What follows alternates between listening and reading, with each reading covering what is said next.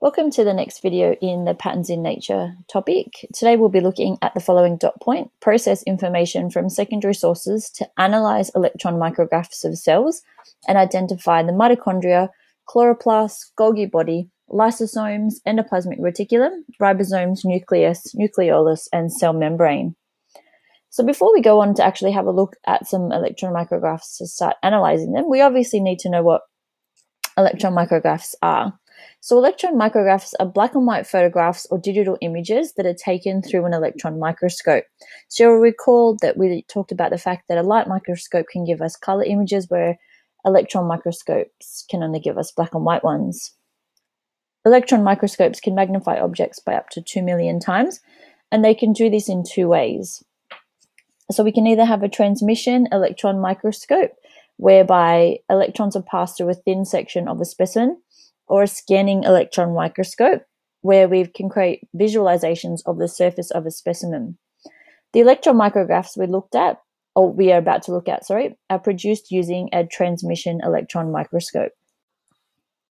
So looking at the first one, we have the mitochondria. The mitochondria is the site of respiration in all cells, and it converts chemical energy in the form of glucose and oxygen into usable energy in the form of ATP.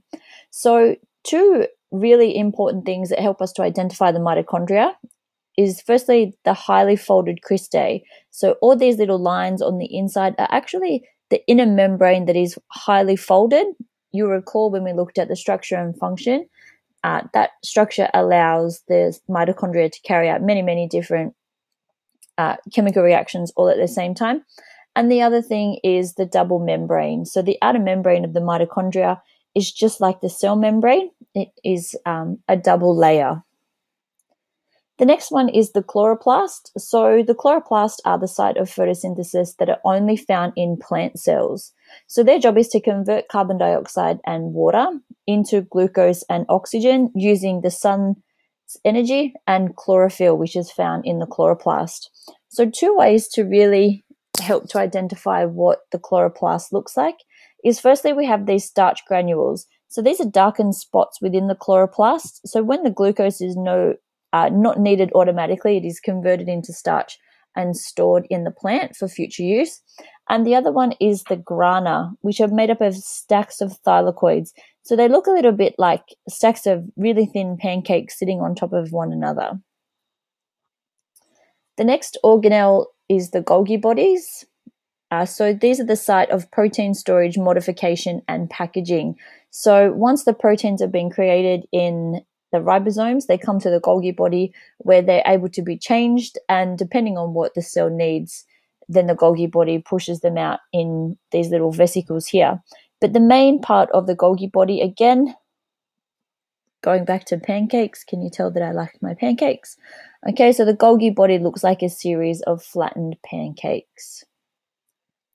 Next, we have the lysosomes. So these are circular-shaped organelles that have a membrane around the outside. And what they do is they contain a number of enzymes. And basically what those enzymes are able to do is break down a whole heap of different types of biological polymers. So biological meaning obviously created by a living organism. And polymer simply means a molecule that's made up of repeating chains. So amino acids are monomers that make up proteins, which are polymers. Our DNA is a polymer. Carbohydrates are polymers. So the lysosome's job is to break down those depending on the needs of the cell. So we can see that they are rather large, circular, and dark-shaped organelles, which are very different in size and shape to the mitochondria that we can have a look at here. Next, we have the rough endoplasmic reticulum. So you'll recall that we have two different types of endoplasmic reticulum, the rough and the smooth. So the endoplasmic reticulum are just ribbon-like structures throughout the cell. Now, the difference between the rough and the smooth is the rough endoplasmic reticulum have these ribosomes. So they look like little spots that are found on the ribbon-like structures of the endoplasmic reticulum. And it's the ribosome's job to manufacture and to manufacture membranes and secretory proteins. Next, we have the nucleus and the nucleolus. So we look at these two hand in hand because the nucleolus is found within the nucleus. So as we know, the nucleus is the control center of all cells, and within the nucleus we find the genetic material such as our DNA. So the way to identify the nucleus in an electron micrograph, it is the largest organelle, and it is almost a perfectly round structure. Now the difference between the nucleus and the lysosomes is the nucleus, obviously for starters, is much bigger, but the nucleus only has a very small dark spot in the middle, which is the nucleolus. So this is where the genetic information is condensed. And when we have a look at mitosis under the microscope, we'll be focusing and having a look at what takes place in this nucleolus.